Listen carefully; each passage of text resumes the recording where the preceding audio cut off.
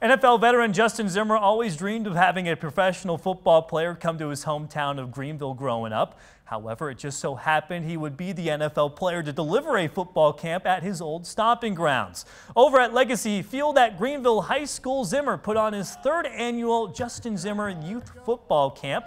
There were two sessions. The first was for kids from kindergarten to sixth grade. The second was for seventh graders up to seniors in high school. Zimmer says the day was a success as he aims to get kids interested in the game of football. I think it's just a really fulfilling feeling to just be able to give back to your community. And through that organization that a couple of my buddies started, for goodness sake, it's a big fundraiser. A bunch of my buddies come back, I get to see them. So it's a fun day. We give away a little time, but you know, it's all worth it in the end. All in all, Zimmer expects to have raised around $15,000 from the camp that will go to a scholarship fund and holiday helpers, which aims to give kids presents and winter gear during the holiday months.